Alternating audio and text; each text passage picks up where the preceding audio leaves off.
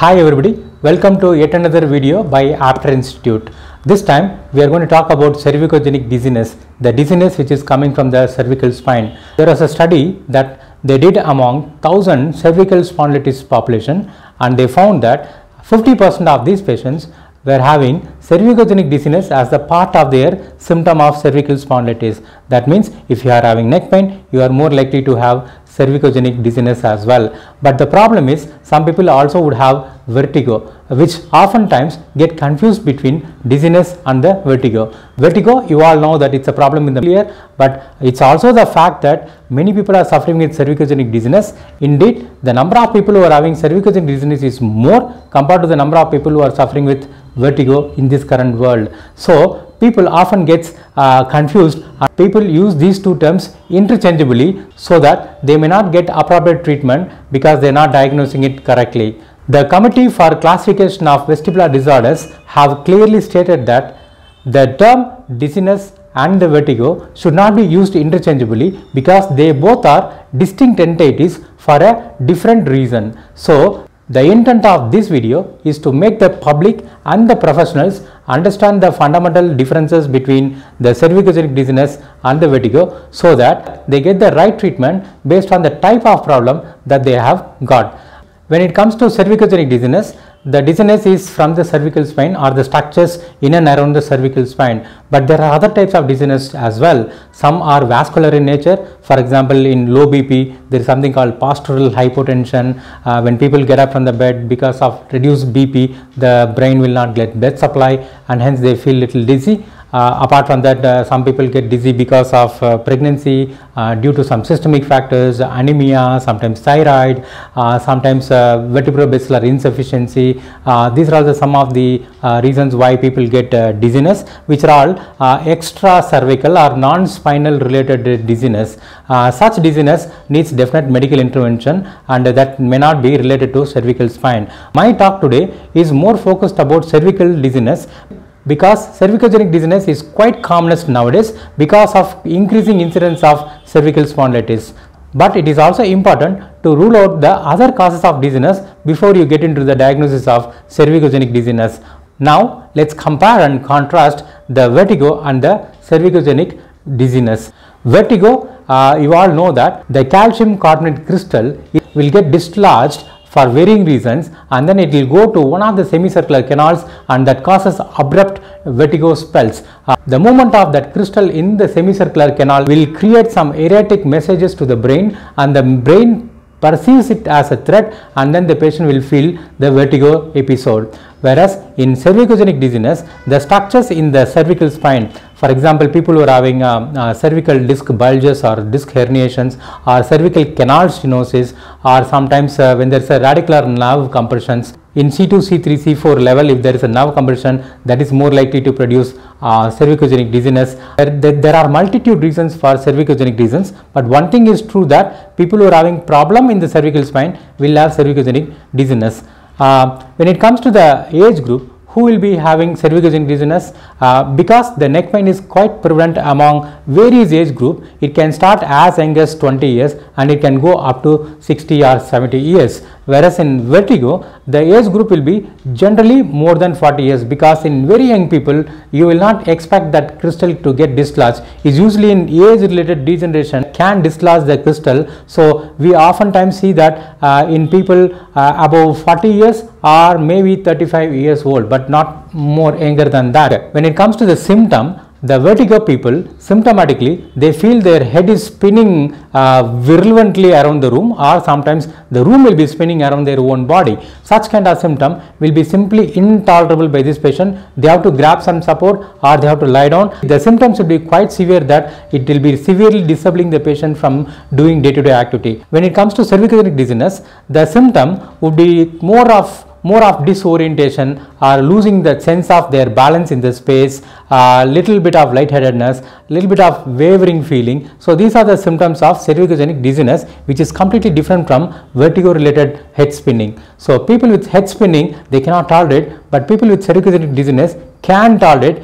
because it won't be as disabling as the vertigo. Okay, let's talk about the onset. The onset will be quite abrupt in vertigo. All of a sudden, one fine day they turn and get up in the morning and then they get that sudden attack of vertigo. Whereas dizziness is gradual in onset. They will not really know when it really started, and as time passes, the frequency of the dizziness will increase, but usually they don't remember. So in cervicogenic dizziness, the onset is gradual.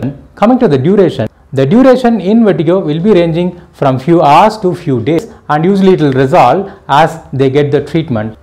In cervicogenic dizziness, the duration will be of few seconds, like 5 seconds, 6 seconds, and then they will be normal. They will be carrying on their normal activity, but again it will repeat, again they will be normal. So in cervicogenic dizziness, the symptoms will not be too much in duration compared to the vertigo. Does this have any movement pattern which triggers the attack? Yes, in vertigo, it's usually the turning of the head to one side or the other side will trigger the attack. It typically happens in the morning when people turn to one side and get up. That's the time they feel the vertigo, and usually they'll have a pattern.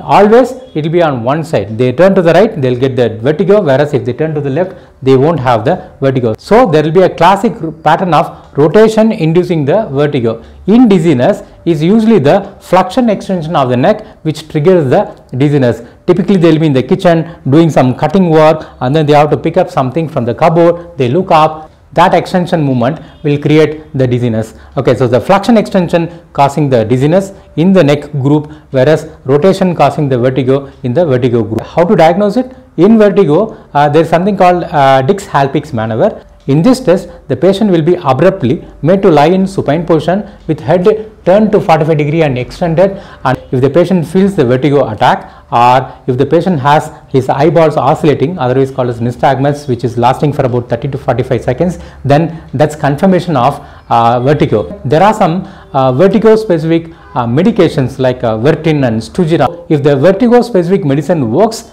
for these patients, then that is also a confirmation for vertigo. These medicines will hardly work for cervicogenic dizziness population because the mechanism of dizziness is different here compared to vertigo. How to diagnose cervicogenic dizziness? It is quite ambiguous and uncertain because cervicogenic dizziness is the diagnosis by elimination. You need to eliminate all other potential reasons for dizziness, and if nothing is proven true, then what you have is cervical spine, and then you need to do a cervical spine evaluation. Typically the patient will have a history of neck pain, sometimes pain going to the arm, the pain going to the head causing headache. There will be a restricted neck range of movement. It won't be free enough, or neck movements will produce the pain, or neck movements can induce the dizziness. So these are all the associated symptoms along with the dizziness. So if the patient is having a proven history of cervical spondylitis with the clinical symptoms of cervical spondylitis with dizziness, then we diagnose them as cervicogenic dizziness, provided you rule out all other potential reasons for dizziness. Apart from that, you can double confirm by doing imaging. X-ray and MRI are the imaging of choices. In X-ray, you can typically see the loss of cervical lordosis, probably reduction in the disc space, probably osteophytic changes or sclerotic markings. These are all the X-ray changes that you will see. In MRI, you will see how much the disc is bulging, how much is the canal stenosis, is it C3, C4 involved, because C3, C4 level are so salient to the cervicogenic dizziness.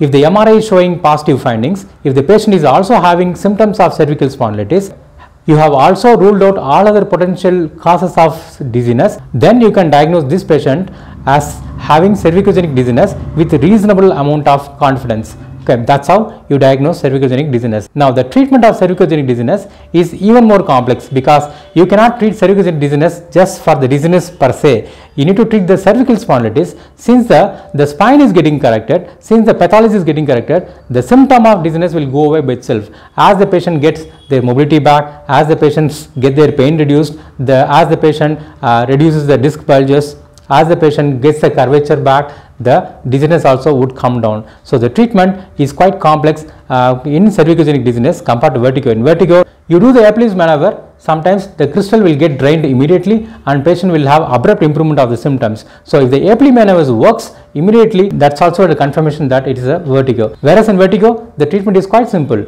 You give medications, probably you do the Halpix maneuver, the problem will be solved. In cervicogenic dizziness, it is quite complex. That's why you have to meet a right physiotherapist who can understand the intricacies of cervical spine, and as the neck is getting corrected, the dizziness will go away. I trust you now know the differences between cervicogenic dizziness and vertigo.